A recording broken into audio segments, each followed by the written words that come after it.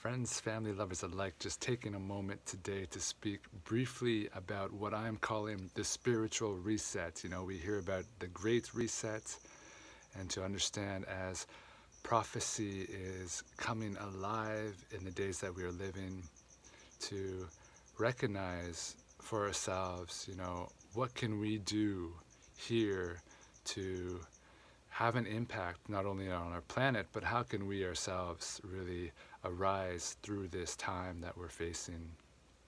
And so one way to look at it is to really consider, are we hardening or are we in fact softening through this time, not only for us but the people around us. So you can look at how we have been coming from a society, from a culture and a time in our evolution that's been very much out of balance towards the masculine. So much that some would say it's even violent in how we're living, and of course how we're treating our planet is a good example. But it's gone so far out of balance that a lot of us are having to push ourselves and put a lot of pressure even on the people around us because of the pressure that we ourselves are feeling. So this is an example of the hardening. And of course, as the circumstances around us become more difficult, we may go further and further into this idea that we have to push hard where only the strong survive. And so we may in fact harden within ourselves, within our life, and harden on the lives of those around us. As we're feeling the stress, it sort of ripples out. So it's good to pay attention to this also because the people around us may be hardening. And for myself, I notice my interactions with what I'd call the outer world, or the general population here, even where I am. I'm very much in a nice bubble, but interactions within the general public can be really difficult, and I feel myself softening. In a sense, I'm allowing myself to feel more deeply within myself, allowing myself to open up my energy field more because I'm spending more time in nature.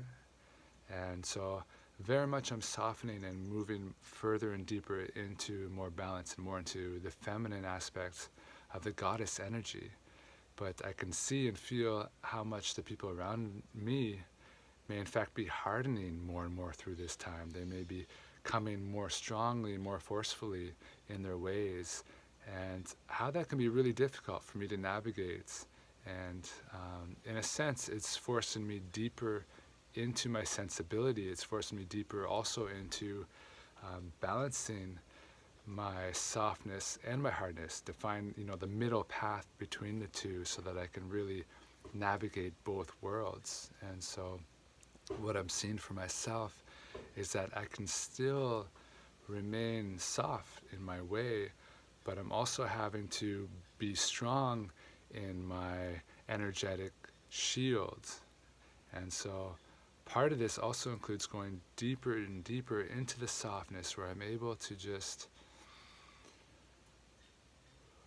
live within my own bubble, to exist within my own space, and to further and further more deeply not get affected by somebody's interactions, which in some cases may be like yelling, like, don't do this, don't do that, which happens here quite a bit. And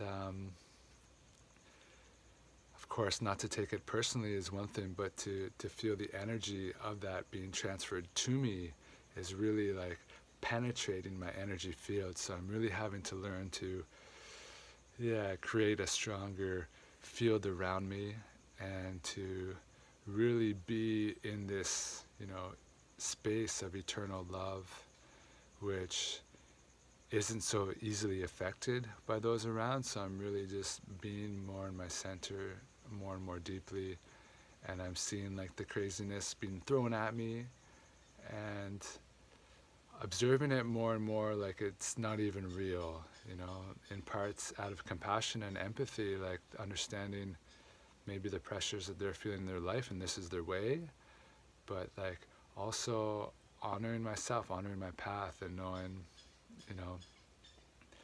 that I'm not needing to absorb this energy or this, aggression. So more and more I feel that I'm able to further embody this softness and not fall into the idea that I need to be hardened, for this world. And I think the middle path also obviously includes being able to discuss these things and suggest, hey, it's okay, you don't need to speak with me like this. I hear you, and I thank you for communicating this to me, and to really do it in honor and appreciation and acknowledgement, because I see most people are used to having to fight to be heard and fight to get their way. And in some cases, it's like police on the side of the road, like with the stick, like needing to fight to be heard. And it's like, wow, actually, no, we hear you, and I'm not here to argue with you, So more and more, hopefully, we can allow those around us to soften in their ways, especially if it's family or friends or people that are very close with us, to offer our softness, our love, our compassion, our empathy and understanding towards another person, and allow them to realize, wow, okay, I don't need to be so hard, actually. I don't need to fight anymore. And so more and more we can transition into softness and allow others to soften through this transition. And hopefully, of course, through this transition, as we are moving from one cycle to another, from one era and into potentially the golden era, we are able to really support each other and come together in our softness within our hearts with compassion, and not get stuck in separation and competition when things are going difficult, to be fighting against one another and going further and further into becoming more hard and therefore more destructive towards us, the people around us, and our planet. So here we go, as we're able to find the middle path of softness between the masculine, the feminine, and to really just honor this day the best we can with love, with grace. Wishing you many blessings to you and your family as we continue through this great time of transitioning. May we recognize that we're here together, as always, as family, with love. Yes.